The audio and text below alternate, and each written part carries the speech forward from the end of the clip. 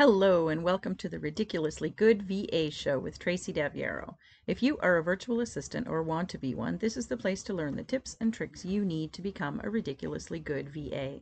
I've been a part of the VA industry since 1998, and I'm excited to get to know you and help you build an amazing business. Let's go.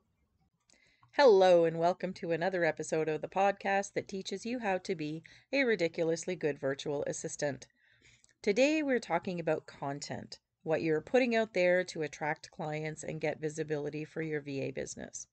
Our quote today is from Leo Burnett, and it's this: make it simple, make it memorable, make it inviting to look at, make it fun to read.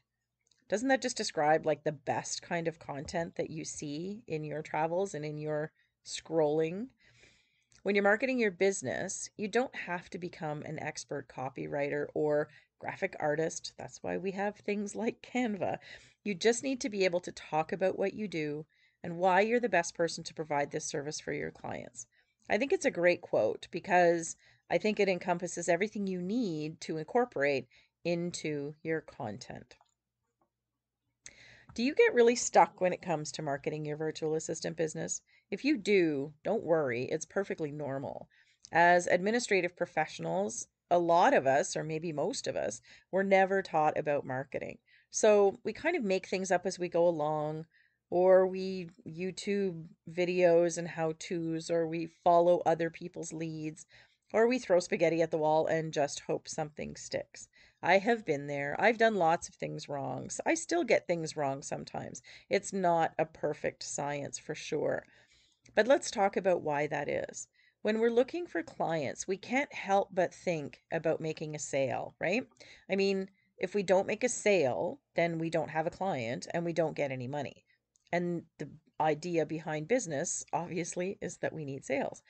So when somebody, maybe a coach like me, tells you to focus on helping people instead of selling, it sounds good, but it still doesn't solve your problem of not having clients.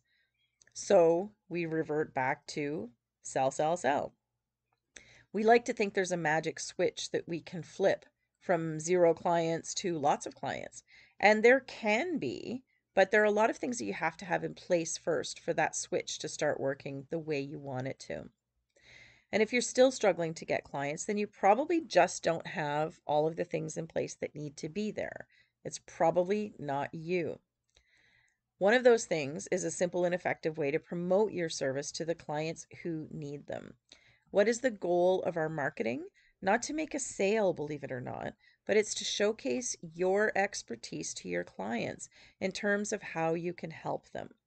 Let me repeat that. It's to showcase your expertise to your clients in terms of how you can help them. Yes, it's about us. It's a service business. We are selling ourselves, but only in relation to how we can help our clients or not. If you discover that you can't help someone, there's no amount of selling that's going to make sense.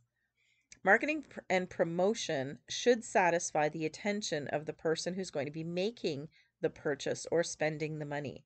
And those people are your clients. So lots of VAs get marketing wrong.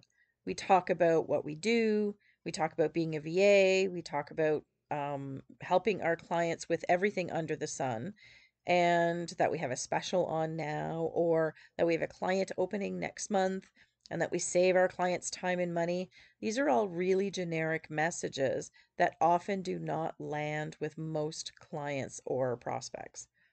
So, what do they want to know? They want to know how you can help them fix something in their business. It's very simple. They have a problem in their business and they need a solution for it. So you need to focus on being that solution, not being the sale or finding the sale, but actually helping them solve the problem. Here's what I mean, or a few examples for you. If they're overwhelmed by all of their daily tasks, maybe you can help them with project management. If they are too busy handling their customers, requests, communication, money, all that stuff, maybe you can help them with client care or customer service. If they're behind in their books, maybe you can help them with bookkeeping. If they are not posting anything on social media, maybe you can help them get more eyes on their business. Does that make sense? You get the idea? That's a problem, and you are providing the solution. Yes, it's your services, but that's what the clients will see. That's what the clients will respond to. They are real problems that your clients have and ones that they definitely need solutions to. It is a really simple issue, and they need to understand easily that you can help them with it. And that's where your content comes into everything. If they believe that you can help them do something, then you could have a new client very easily. So, how does that come through in our marketing then? It's important to create simple messaging that clearly talks about how you are aware of their issues and let them know that that's how you help your clients. And that means how you can help them. And we also need to become memorable so that they see us often and we start to become top of mind when they're thinking about their problems and looking for a solution. Remember, not everybody is looking to be sold to. Not everybody is looking for a solution in the moment that they are scrolling on social media or attending an event. But you want to be top of mind as soon as somebody makes that decision that now I need help. In terms of your content, this means consistent posting, regular, daily if possible, and solid content topics that your clients relate to. Make it inviting to look at, of course, like Luke says, so it looks good. And don't forget also to make it fun or interesting to read. There's nothing worse than dry content. So you want to bring your personality into it. You want to bring their personality into it. And you want to make sure that it is engaging and fun. Not always funny or anything like that, but I digress. But so choosing the words and images that you use in your marketing is important, but it can also help you stand out because you're going to start to be recognizable, and that's key. Consistent posting or connecting is also going to help you become part of a community as well as part of your client's feed. So, sharing a consistent message in your copy and your images also needs to flow over into your conversations and the words you are using to talk to people about your business.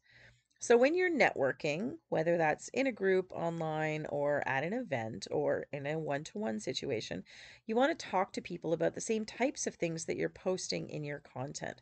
What's the theme of those things? How you can help them. It really is simple. It's how you can help them. That's what you want to create content around.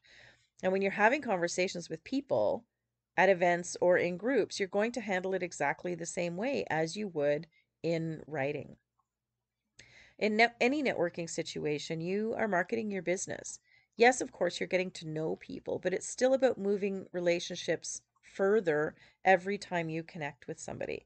So ask questions about what they are having trouble with or what they're looking for help with, and answer questions when they post or when they ask in a live situation or a one to one situation what the issues are that they're having.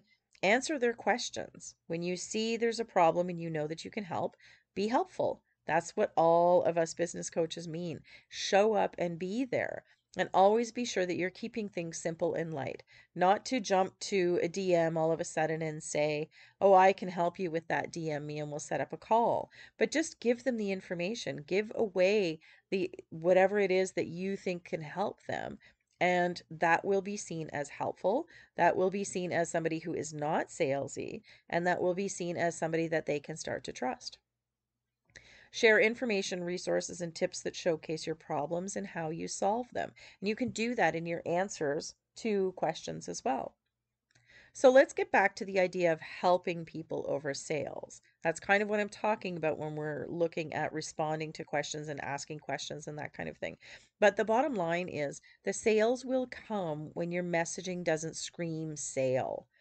Those posts about being a VA, helping clients with whatever they need, a special on now, a client opening next month, and saving them time and money, those posts are falling on deaf ears. So it's also wasting your time because you're spending time creating and posting things that really aren't doing anything for your business. You want to get your messaging right and focus on your clients and what they need, and you're going to see a lot better results. It does get easier once you get started. So let's get you started. If you need some help with creating content that works better for you, reach out to me at tracy@yourvamentor.com. I have helped hundreds of VAs through their challenges, and I've gotten them on their way to the next thing. I'd love to do the same thing for you. I do private coaching, and my new mastermind, the Virtual Circle, is open now. Maybe one of those options is right for you. That's all I've got for you this week. Thank you so much for tuning in to learn to become a ridiculously good virtual assistant. Thank you so much for tuning in to this episode of the Ridiculously Good VA Show. Don't forget to subscribe so you don't miss a thing. For more great resources for your VA business, visit my website at yourvamentor.com. I'll see you back here next time.